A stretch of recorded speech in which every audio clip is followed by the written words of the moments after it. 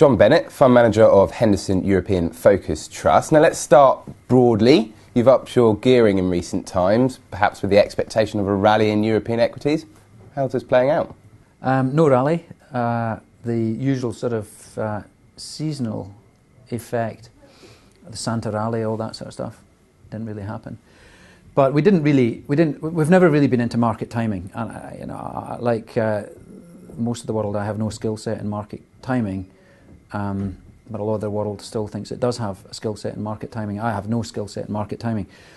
The increase in gearing was quite modest. It was from low single digit to high single digit, which is where it is at the moment. It's 8 or 9% at the moment.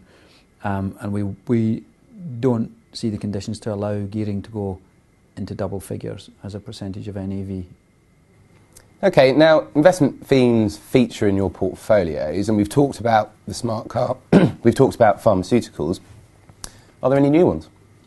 No, they're not. And you know, one of the important features of investment themes is they don't come along that often. A good investment theme will not come along every year, and a good investment theme will last a long time. You know, pharma is not a new theme. It's 5 years old. Brace, brace. It could be another 5 years of me boring on about pharma. So good, compelling investment themes don't come along every year. It's important that when they do come along, you identify them and you back them. Yeah, on the smart car, it seems there are more investors who are adopting this concept. So I'd like to know whether the influx reduces the attractiveness of themes. Only to the extent that where share prices have performed.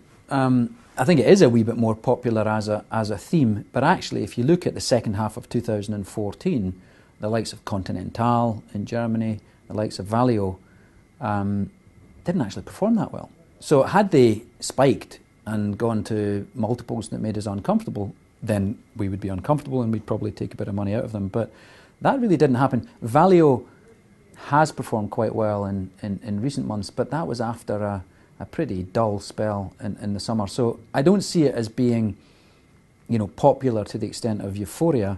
It's still a pretty high beta sector, so when you get a sell-off in Europe, it usually sells off.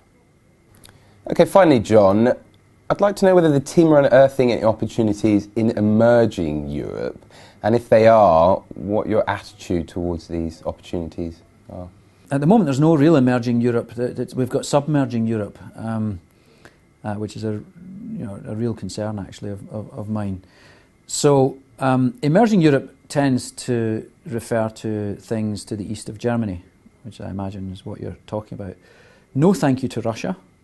Although I'm a never say never investor, I probably have said never throughout my career to Russia, and I don't see myself changing that.